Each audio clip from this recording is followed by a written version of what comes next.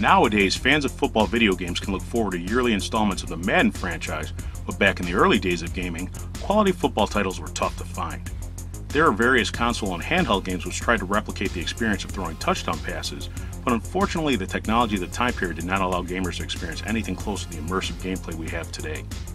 The NES arrived on the scene with titles like 10-Yard Fight and LJN's NFL, but these games didn't provide much to gamers looking for a quality 8-bit football action.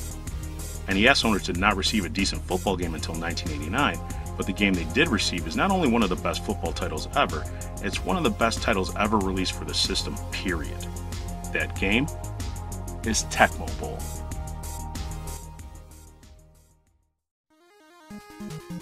Tecmo Bowl for the NES was a port of the original 1987 arcade game of the same name. This title did not have a license to use NFL team names and player likenesses. In fact, only 2 fictional teams were selectable. But this game stands out due to its large 2-monitor cabinet, detailed graphics, support for up to 4 players, and super fun gameplay. The NES port features less spectacular graphics and support for only 2 players, but the core gameplay is just as fun and accessible as its arcade counterpart. And while Tecmo Bowl is arguably the best interpretation of the NFL and video game form up until this point, there are a few differences between this game and a typical NFL broadcast. For starters, this title does not have an NFL license to use actual team names. What it does have, however, is a deal with the NFL Players Association to use player names, rosters, and statistics from the 1987 and 1988 seasons. Another way Tecmo Bowl varies from the actual NFL is by only having 9 players from each team on the field at a time as opposed to the NFL's 11 players. The lack of players on the field does not affect gameplay in the least, and this game is still a blast to play. Players can choose between 3 gameplay modes: 1 player, 2 player, and coach.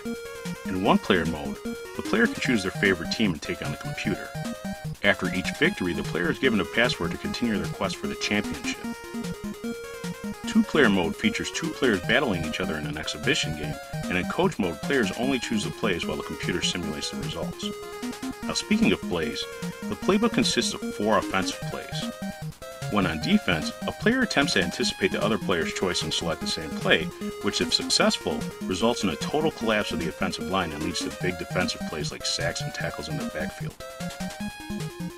When playing in 2-player mode, it's a good idea to cover your controller, because some unscrupulous players will sneak a peek at what play you're picking and try to get an advantage. Not saying I've ever done anything like this, but I have heard about it. Now, as awesome as Tecmo Bowl was, the sequel was even better. Tecmo Super Bowl was released for the NES in 1991 and took everything that worked from the first title and expanded on it. Not only did this game have the rights to use players from the 1991 and 1992 rosters, they could finally use the NFL teams they played for as well.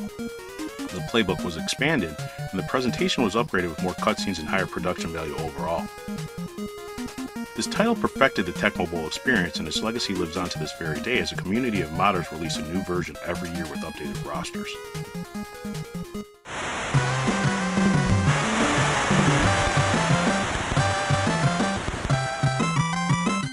Tecmo Bowl has been released in a variety of systems over the years, but in my opinion, nothing captures the magic that these titles had on the original NES. These games still hold up, and while modern football games manage to capture the NFL experience in much greater detail, there is still something so fun about the simple, stripped-down gameplay of the Tecmo Bowl titles. These games are true classics, and their lasting legacy can be seen even 35 years after the game's original release. If you've never played these true pieces of gaming history, I highly recommend giving these titles a shot. You won't be disappointed. Unless you're playing against Los Angeles. Then you'll be really disappointed because Bo Jackson is unstoppable in this game. Trust me.